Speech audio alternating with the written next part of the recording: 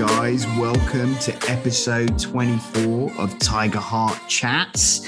It's so good to get in with you guys again. We've had a long break between this one and the last episode, but we're still getting so much amazing feedback. On average now, we're getting downloads of about 1,000 now, which to me is super exciting because when we started, we were getting about 10 or 15. I've got someone special for you. This guy is someone that I've been trying to get on the show for ages. We've had a few technical difficulties the last few times we've tried to connect, and this guy's super busy, so it's really hard to lock him down. Please welcome to the stage CEO of Juice, Jolyon Bennett. Woo, me! God, Jesus Christ! Whenever anyone does an intro to me, I'm like, where is this guy? When's he going to come out? When is he? And it's, oh my God, it's me. Hi. So how are you, buddy? I'm really, really good today. Thank you. Had a really chilled day. You're the first human that I've actually talked to using my voice today. I've been completely chilled out at home. I had a long walk. I practiced a load of yoga. I've had a long meditate. I'm really good. Awesome. I might be a bit too chilled for this. No, it's all good. It's all good. Might just get me breathing on this podcast, just going, yeah, I'm all cool. There's going to be people that listen to this podcast who don't know who you are. Give us a little introduction as to who you are and what you do. Okay, so I'm. You said my name in the posh way, by the way, so that makes you posh. Like Jolyon or Jolyon. My name is Jolyon Bennett, so I'm not posh. And I'm sorry. I'm the. Hey, you're all good. You're obviously posh. You obviously went to a prep school and all that kind of stuff. I like the way you're not denying that you did, not that it's an accusation. So I am the CEO and the owner and the founder of the consumer electronics brand Juice. We make mobile phone accessories. I suppose our biggest achievement today is we sell more iPhone cables than Apple. So we're a UK-based business. We're in about 30,000 shops. We've won loads of awards, and yeah, we're all just cracking on doing our do. So that's I suppose who I am. Awesome. So you touched on what Juice is, but just tell us in depth about Juice, when it started and what you guys do. Okay, so I got fired in January 2012. And it wasn't my first time of being fired. I've been fired so many times. And you get to the point where you recognize the look on someone's face just before they're going to fire you. Wow. They almost seem to walk differently, like a little bit prowly or a little bit awkward. And so I got fired in January 2012, so 9 years ago. And it was the third job on the trot I'd been fired from. And I was like, this time I'm going to start my own business. So I have always worked in mobile, and I looked at the mobile phone charging market and I was like, God, it's so boring. I want to do something a bit more design-led, a bit more passion-led, a bit more something with feeling. And I came up with the concept while having breakfast one morning of Juice, calling a mobile phone brand Juice. We always say it, right? You run out of juice. And I was, wow. And I had that kind of brainwave. And then did the whole thing where I went around banks asking for funding. They all said no. Then one bank manager gave me an opportunity. But there was like a kicker. He said I had to put my house on the line, which I did. And yeah, it was super intense. And I launched the business in August 2012. And 9 years later, you're an award-winning mobile phone. We are. Yeah, like that's, and it's weird, right? Like, so I don't feel any different about anything. We as a business, everyone knows who we are in the industry. We're really well thought of. We're the market leaders. It's so peculiar when I meet people and they've got a Juice accessory. I'm like, wow, yeah, you've got a Juice accessory. I made that up. and I went through a phase in a few years ago of when it started happening, when we'd sold millions and millions of units, and I started seeing the cables that I designed or the the power banks I designed were people using them on trains, just in everyday normal civilian life. And I went through a phase of going and talking to the people and realizing like it was such a weird thing to do. Going up to someone and saying, hey, I made that cable. And they're like, oh yeah, great. And like, it's always really awkward. So now I just kind of look and smile. But yeah, that's who Juice is. We are a brand that's about style, about design. We are the first design-led mobile accessories brand. If you think about all the boring stuff out there, boring plugs, boring cables, we brought color to the industry. We were the first ones to launch long cables because like we've all leant out of bed, right?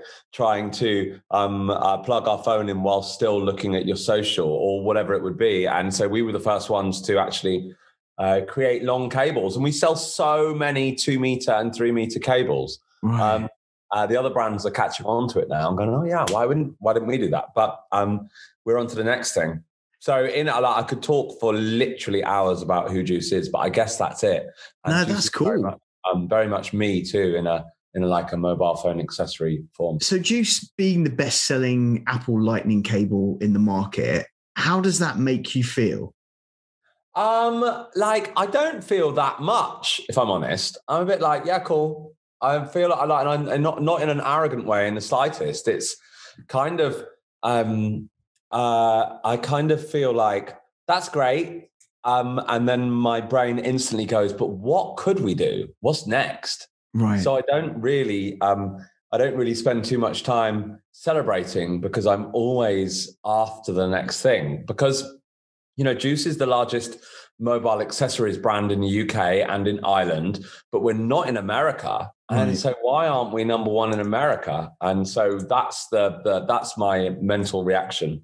And my yoga coach is always telling me that I need to sit down and slow down and appreciate things a bit more. But God, life is short and let's get on with it, you know.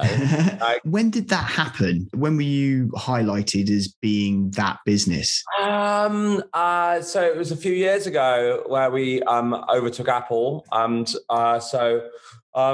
probably 2019, that's probably when we really started to make the progress that we needed. Right. I mean, it all sounds gravy, doesn't it? It all sounds absolutely lovely. And whenever I'm talking about my business, I always want to tell the truth because at the start it was grim. It was grim. I had my house on the line. I launched my business in August 2012 and no one cared. Literally no one cared. I spent most of the first 2 months absolutely petrified that I was going to lose my house, making phone calls that no one would return. Like literally no one gave a monkeys about me and my idea and my brand and what I wanted to do. Come December, Christmas 2012, I'd lost half the money that I'd borrowed. So I'd lost £50,000 of the £100,000 that I had borrowed from the bank. And I was like, God, the people that were working alongside me were, one of the guys said to me a few years ago, he said, I didn't think you were going to come back after Christmas. I thought that was you running away. But there's no way. I never thought that.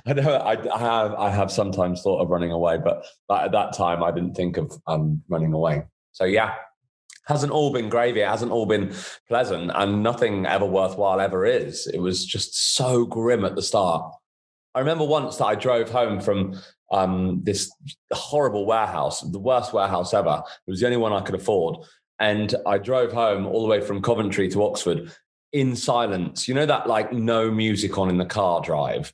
That feeling of like, oh my God, just listening to the road and just petrified that I'd cocked it all up. I feel like those moments need to be discussed more than the like, yeah, we made it. Yeah, we won an award. Because at the end of the day, awards are just like, they're just awards, right? Also, a lot of people that set up in the startup space generally, and I mean this with respect, are just looking for the reward as opposed to focusing on how do you get to that reward and how do you enjoy that journey towards that reward. And sometimes when you focus on the reward too much, you don't actually achieve anything. I mean, like if a business award is just ego, And it can be good for PR, and it can be good for like saying, yeah, I'm a, you know, and it's quite awkward because when my business wins awards, like I feel like we probably should try and be a bit more gassed about it.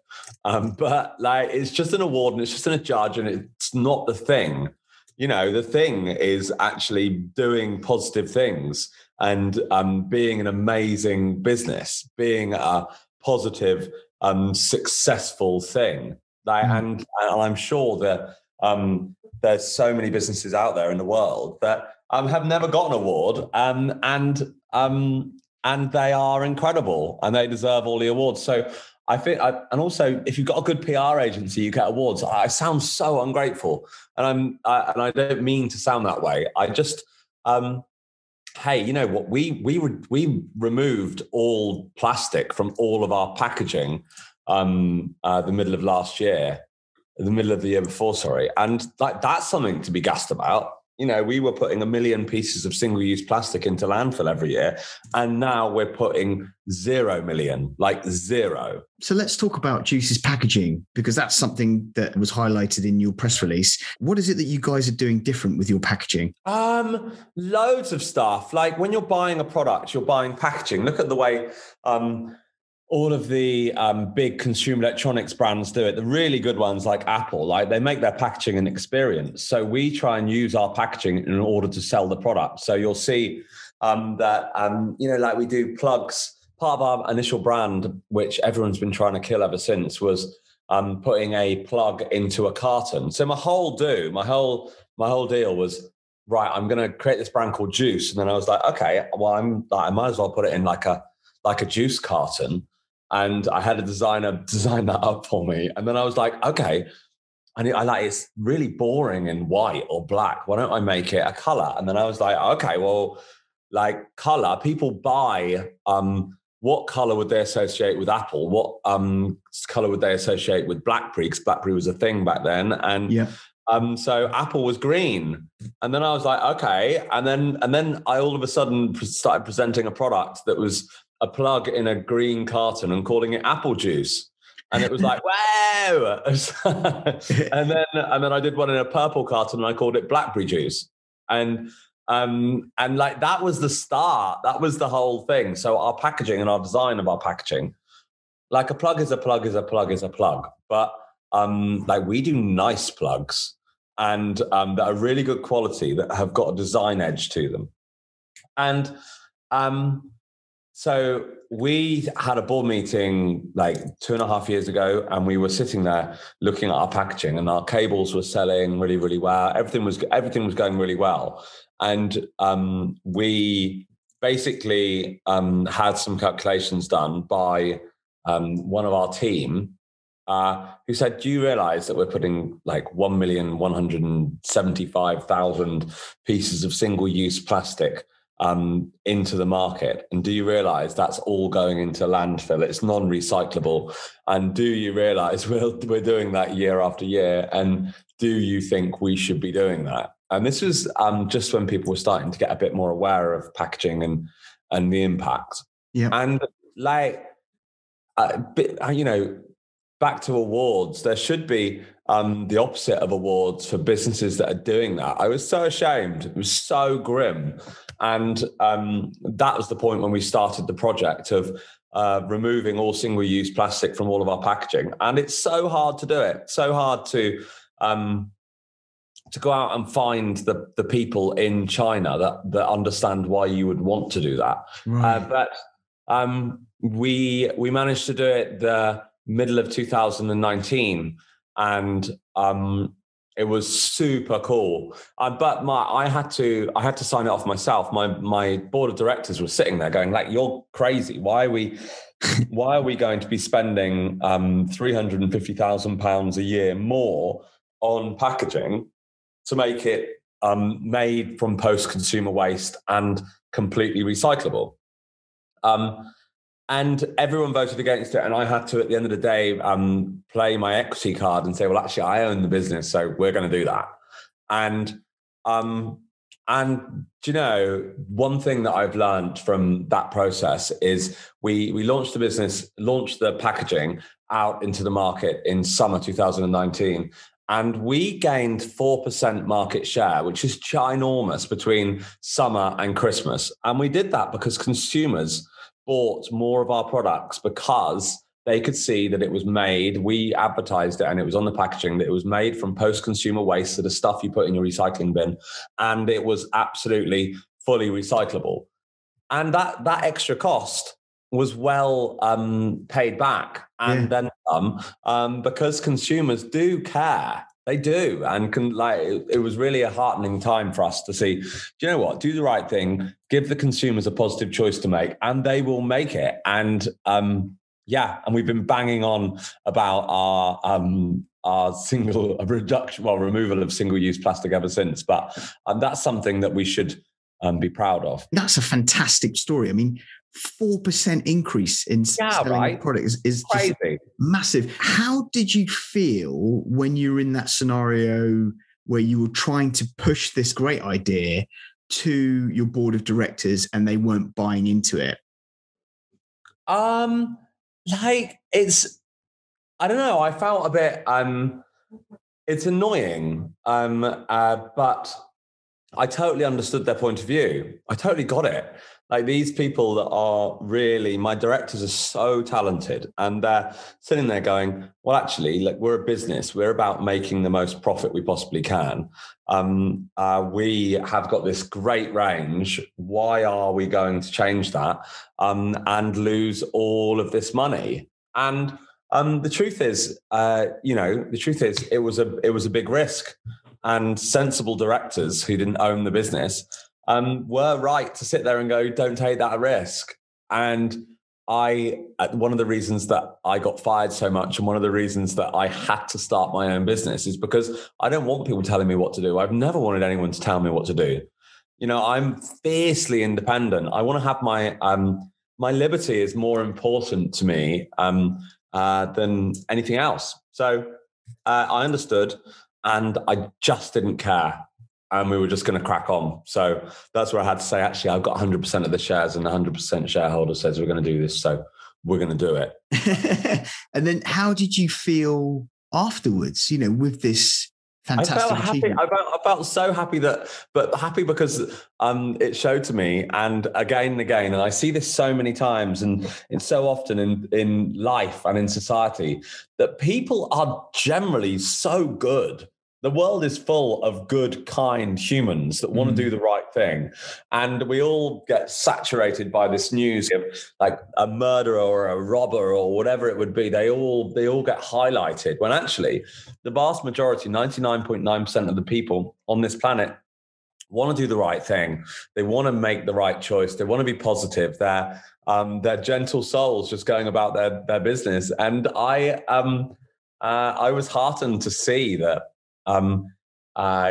we did the right thing, and then the right thing happened. And it's really good. I just felt I didn't feel any sort of smugness. I just felt like, God, that's heartened by the fact that people, if you do the right thing, they won't let you down. And they didn't. And, I sound like I'm about to launch into a song or I'm in Field of Dreams, but like seriously, it was so cool. And that trend has continued. Juice has continued over the last 18 months to grow and to prosper. We are coming to the end of Q1, and we've had the best Q1 we've ever had, and now we're coming into Q2, and we're having the best Q2 we've ever had. Like, the business is incredibly brisk, and I'll always be grateful to the consumers that buy our brand. Just touching on the packaging aspect of Juice, you wanted to create a product that's created from things that people put into their recyclable bins and is something that people could recycle in the future. You were looking for a manufacturer in China to build that for you. You mentioned that you struggled a little bit to try and find that right partner. So how did you do that? What is the process of you going with an idea to China and finding the right partner to build that idea that you have? So the first part of your question was, it was really hard to do it. And why was it so hard? It was hard because uh, if you go to South China, to Dongguan and Shenzhen, which is where 90% of the consumer electronics in the world is made, it's a space that's 3 times the size of the UK in its entirety, and it's just an industrial zone. So imagine factories after factories after factories, as far as you can see, tens of millions of workers all working in these factories. And you go there and you say, I want you to use a material that's going to cost more money to make and is going to be harder to work with, which is going to slow down production, which is going to, all of these negative things that the manufacturing industry in South China is trying to speed everything up, make everything cheaper. And it's completely counterintuitive. So I understand the reticence of the Chinese factories when they were sitting there going, why would you want to pay more money, have less output, all of this stuff. And how did we find our partner? Well, it's just like so much in business and in life, it's just about being belligerent and never stopping, just keep going. So we had to go through probably 15 to 20 factories before we found a factory called Clearfold,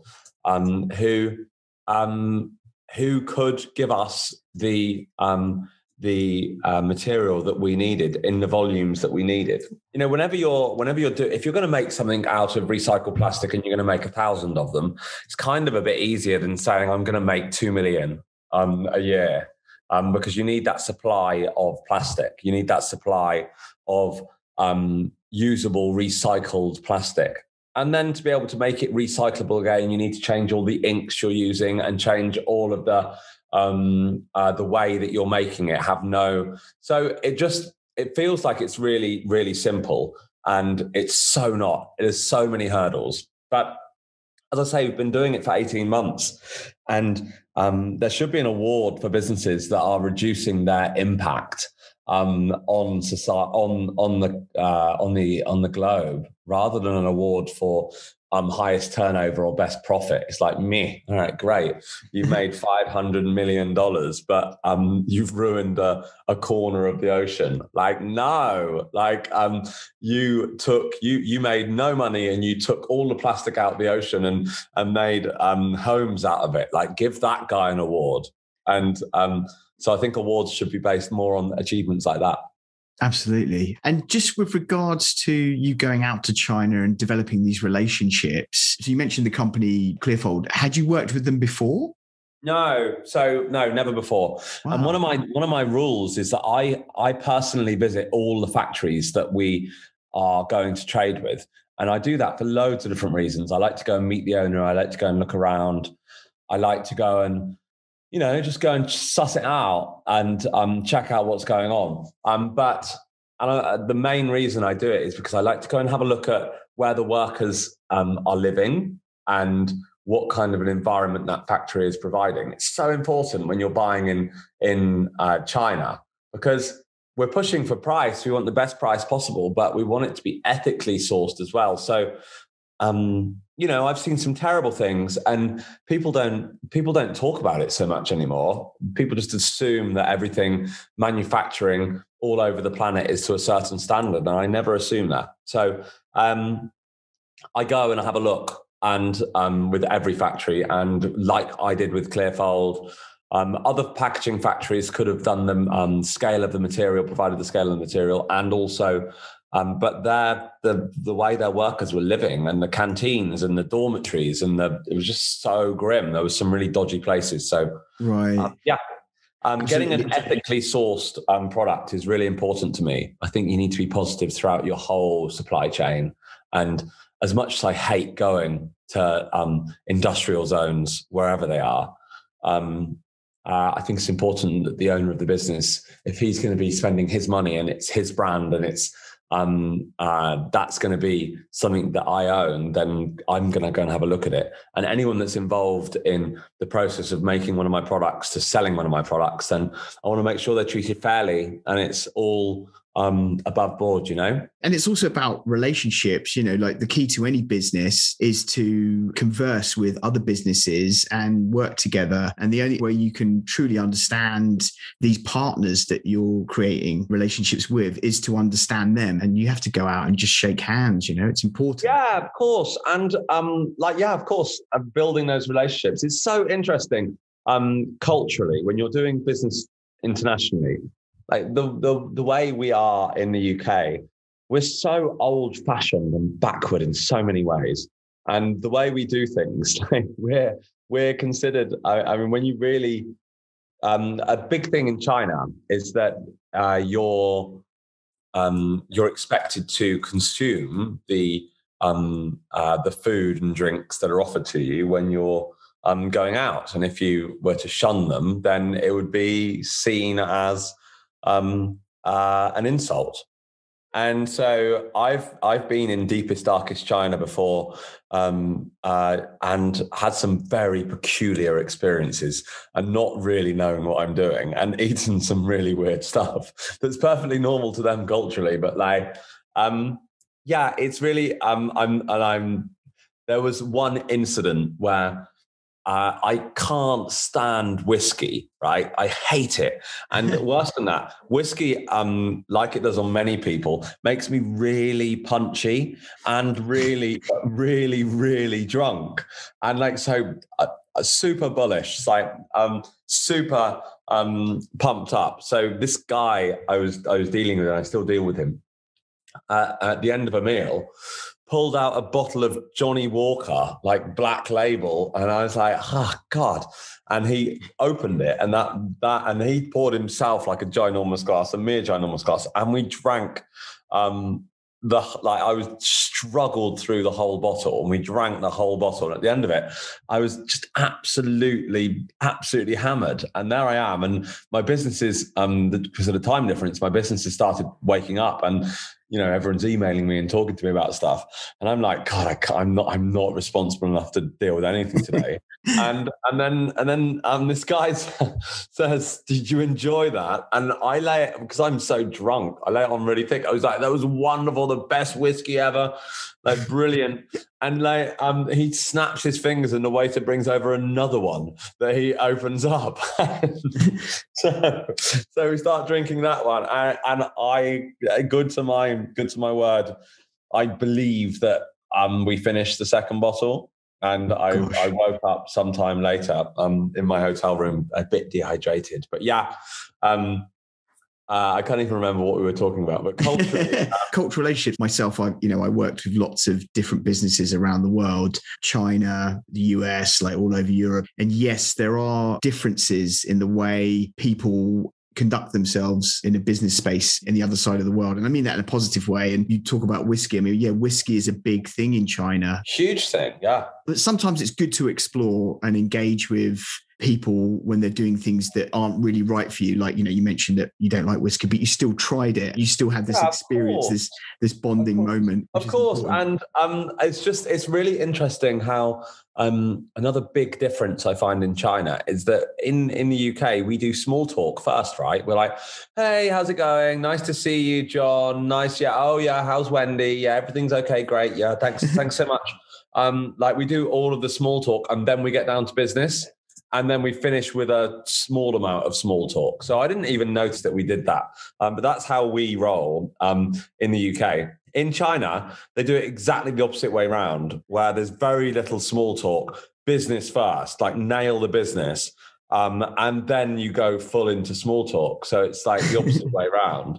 And then business in America is there's just no small talk. It's just all aggression and ego. My least favorite country to do business in, I'm afraid. So culturally, it's been fascinating for me because I'd never been to China before starting my business. So it's been a really interesting learning curve. I love China. I mean, I've been out there a few times. If you're looking for more stories from inspirational entrepreneurs, check out The Serial Entrepreneur from Startups Magazine, a print and digital publication that champions tech startups. Here, their editor, Anna Flocker interviews the most innovative startups of the moment with some startup lessons and failure fables, as well as a sprinkling of inspirational advice.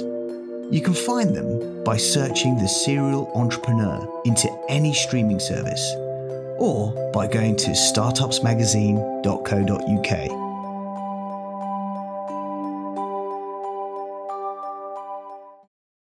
Now back to the show. So let's talk a little bit about your past. So where are you from? I'm from Oxford. So I was born in Oxford, and I grew up just outside Oxford in a sleepy little Oxfordshire village where I lived. I had the most wonderful childhood. I lived in the same house for 20 odd years in the same village. Went to the village primary school, really small place, and I've still got lots of very close friends that live there. A little village called Standlake, and we, our summers were filled with running around by the lakes, smoking dope and drinking beer and like having a lovely time. I went off to university in 1998. Just in the middle of that, towards the like hiatus of the rave scene, and I absolutely loved that. I loved clubbing. I loved the whole free parties. I loved the that whole movement, and so I obviously went to university in Brighton because that was the epicenter of where club life was happening. So. And it was a big shock to the system from going from being in a sleepy Oxfordshire village to being in the middle of Brighton, where clubs stayed open till like 8 a.m. It was madness. What did you study at Brighton?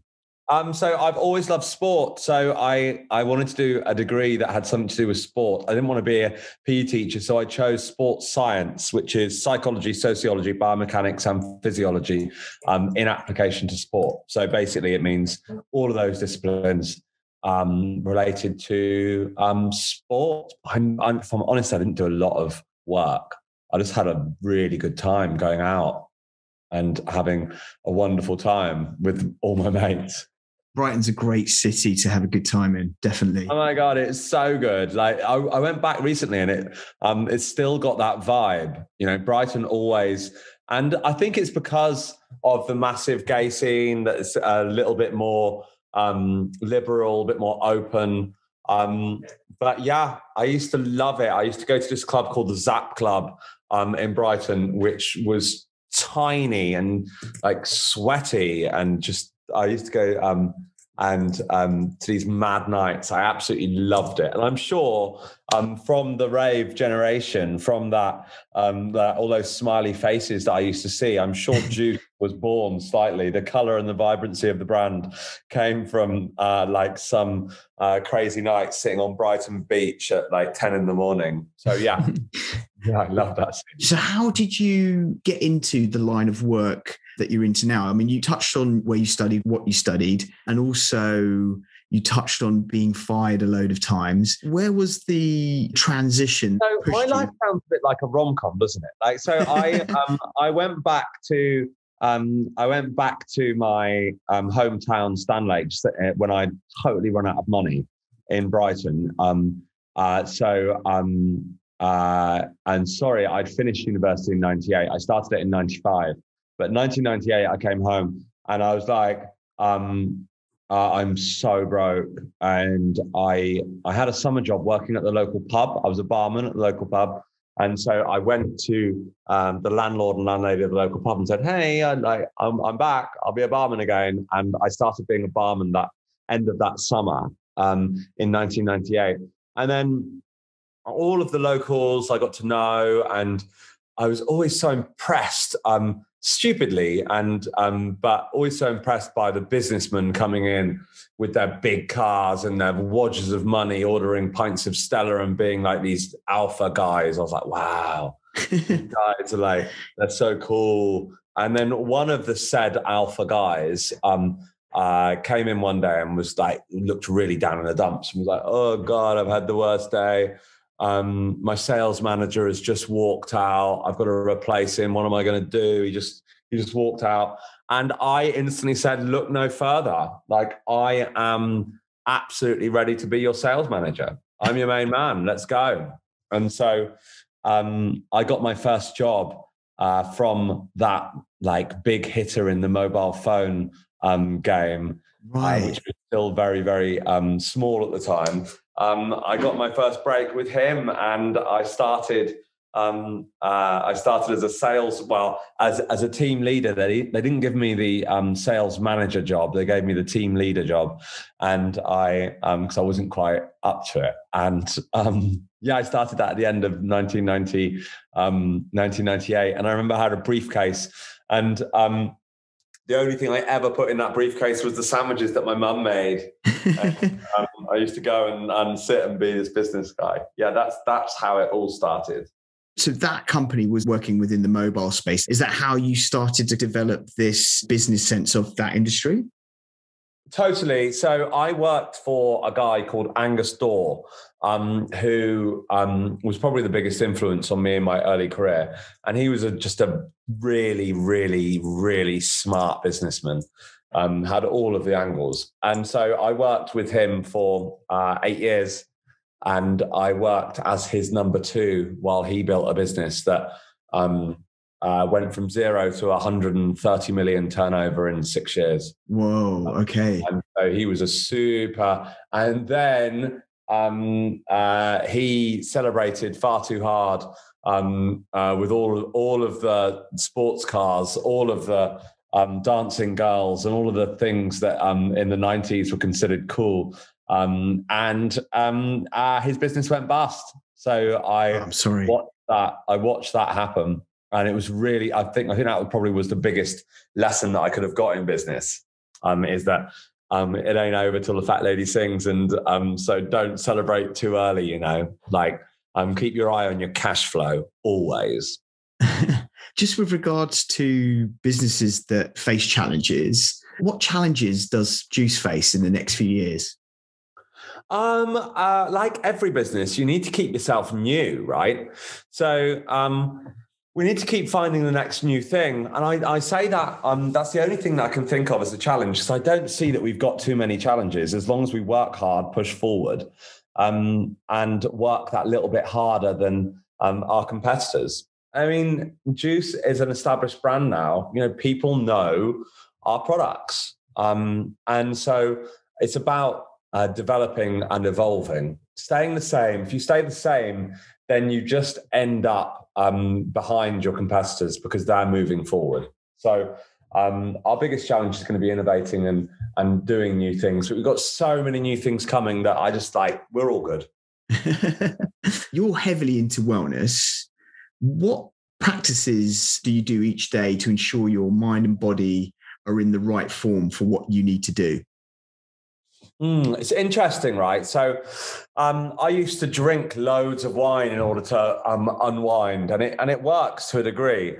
But 3.5 years ago, I discovered yoga, and so Vinyasa flow yoga, and I have a yoga coach called Molly Evie Morris, and she has taught me all different aspects of yoga and meditation and pranayama.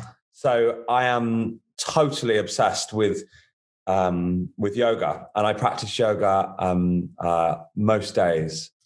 And if I don't practice yoga, then I will practice meditation.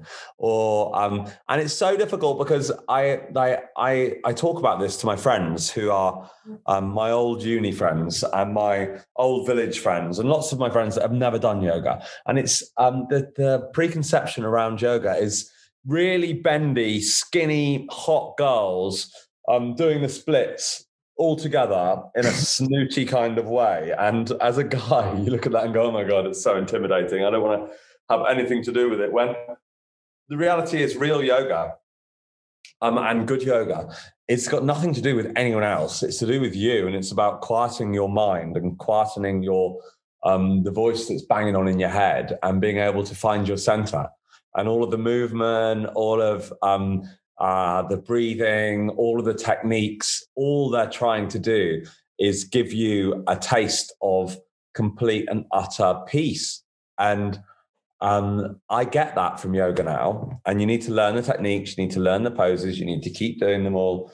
And then you get to a point where you can totally quieten your mind. I mean, how nice is that, right? Just have total silence in there and just be connected to who you really are. So, yoga and meditation is so important for me. And I wouldn't say that I do them in order to deal with stress. I do them because I love them.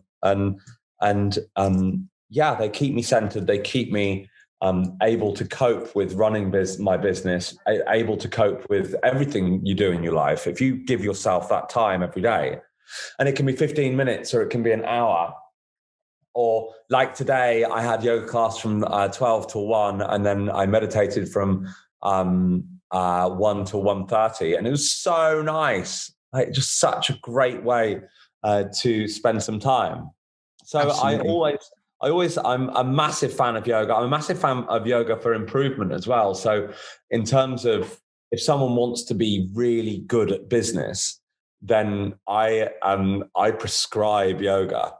Some of the best decisions I've made in my business have come from the practice of yoga and post meditation and the thoughts that occur and the quietness and creativity too. So yoga and a good walk. I live on a nature reserve, so I get out for a walk every day. Go for a walk around the nature reserve, which is beautiful. Nice. Do you feel that your life has dramatically changed since you've started to incorporate wellness into your daily routine? Hugely, like massively. And it's more of a case of that. I would say that I am living a lot more now. I'm a lot more aware, a lot more happy. And I have been so lucky. I got a really good yoga coach, and Molly is like incredible. Her knowledge for someone that's young is just so wide. And so, genuinely, the best decisions I've made in my business have come from the quietness that yoga and meditation and pranayama has given me. Pranayama is the breathing. So just breathing in a certain way, breathing in 4-6, holding for 3, breathing out for 6, like just simple breathing techniques that can change the actual way your brain is working and how you feel. Like, who knew that? I didn't know that. So like the body and the mind is magical. And absolutely. I am like, if like practice some yoga. I mean, if I could give advice to anyone about anything, like go and practice some yoga and get to know yourself and get to know what you are and who you are. And then and don't worry about all of that. Like some people say when they start yoga, they couldn't touch their toes. I couldn't touch my knees. Like I was the stiffest guy ever. And like, don't worry about all of that. There's no ego in yoga. You're just where you are. And my yoga coach always says to me that she's jealous that I'm not as bendy as her. She wants to go back so she can do all of the practice of becoming more bendy and finding those edges. She searches for that now. Whereas where she sees me struggling, she's actually jealous. She wants to be able to struggle as well, which is like a bit weird, but that's more yoga than someone sniggering at you. Like, let that go. So on the flip side of you having this positive mindset that you've explored and you're still exploring, what frustrates you at the moment? So like the way in the whole world, I suppose, is a big question, but I think that the way that people are consuming media is just really stupid. And I think that when I look at the leaders of the free world aren't politicians in any way. They're the people that own large corporations like Facebook or like Instagram, or Instagram and Facebook owned by the same firm, right? And then you've got Twitter, and you've got TikTok. You've got all these social media businesses that people are, I mean, it's made up. It's not real. Like, people don't look like that. People don't do that stuff. And so we're kind of, the thing that would frustrate me most is the way that people are linking, mixing reality with social media. And when social media is a lie, I talk to my daughters about it, saying, like, social media is made up land. It's like a comic. Like, and it's okay for you to look at Instagram and laugh at the reels and whatever else you're doing, but don't judge your stomach on that girl's stomach, because that girl's stomach is not like that. That's made up. That's got a filter in it. That's whatever it would be. And so I suppose my frustration and disappointment in the planet at the moment is we're all getting our input from a source that's false. And the reality is that, without banging on about yoga too much, the connecting to yourself will give you a lot more truth than connecting to a made up world in social media.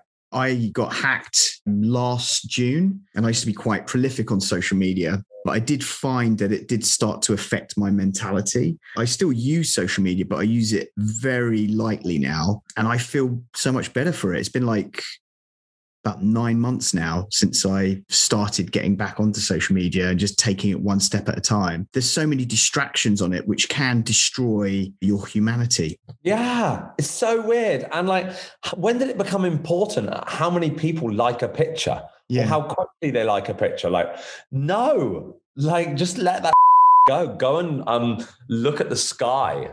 Go and, hey, trees are real. Like, go and look at a tree. And like, you're going to get more out of that than you are from following someone who's commercializing their social media. Like, and don't get me wrong, we use social media. It's a challenge for me because I look at it and kind of go, I don't want to fuel that fire. So we never spend money on social. We never advertise and push things out on social because I don't really want to do that.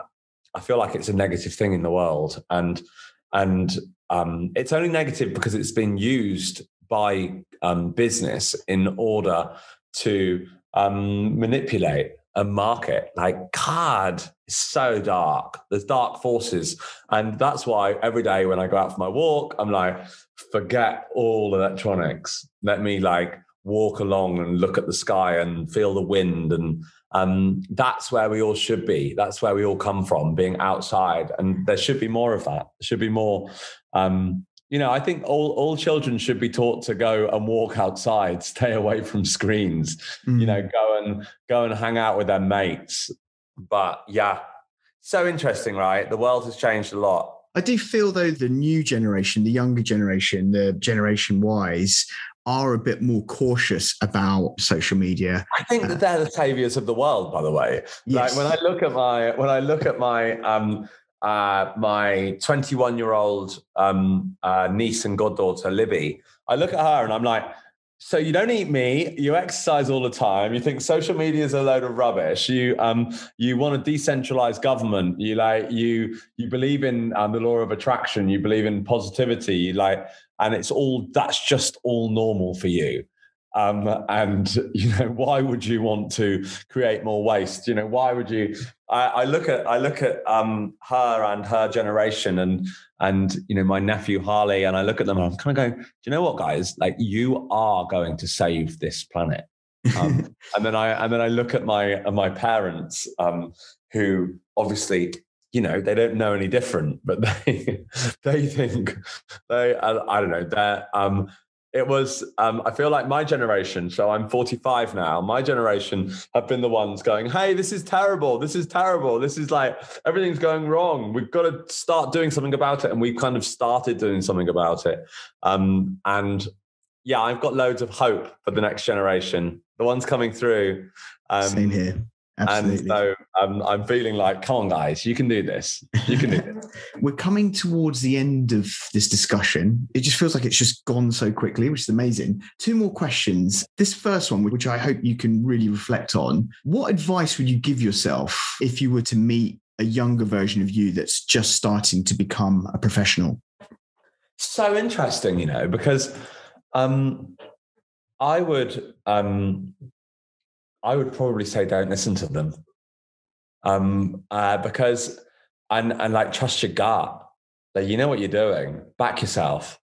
I had so many wobbles throughout my career where I had to like listen to my boss and do something that I didn't think was the right thing, be in negative cultures, be in environments where I felt like it was wrong.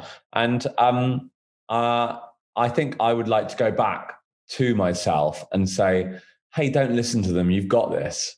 Like, I'd like to go and put an arm around my shoulder and say, come on, you can do this. Like, you're all good.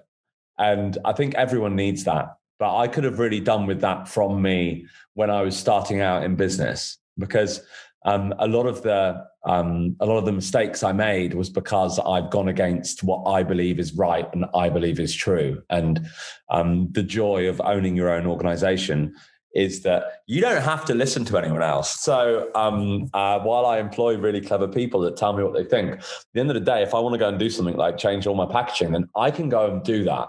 And sure, there's lots of tough things with owning your own business, but that's a total joy for me. I think that's what I would do. That liberation of running your own thing and making your own decisions and making your own mistakes is such a wonderful thing that everyone should experience. Yeah, totally. I hope that my daughters, if they want to go and do it, do exactly that. And, they have the joy of losing money and then making it back and falling over and scraping themselves up and doing all of that because it is a joy and it is a process. And you're right, at the very top of this conversation, you said that it's about the journey, about the going through the process and learning. And I wouldn't want to take that away from them. So, yeah. We've come to the end of the discussion. Again, it's been amazing. You've got a wonderful energy about you. Like, everything you say is really inspiring. Hey, thanks. Thanks so much. It's awesome. And I'm sure lots of people listening to this will get a lot of value out of it. If anyone wants to get in contact with you, what's the best way for them to do that? So you can contact me through my mail. My mail is really simple, joe@juice.co.uk. And I get a zillion mails, but drop me a mail if you want to ask me anything, or you want to suggest something, or you just want to say, hey, then that's all good, I don't mind getting emails, and this whole world is about connecting. So any comments or anything to say, joe@juice.co.uk, and I read them all. I'll get to them all. It might take me a while, so just be patient. Joe, you've been amazing. You've absolutely been amazing. Thank you so much for your time.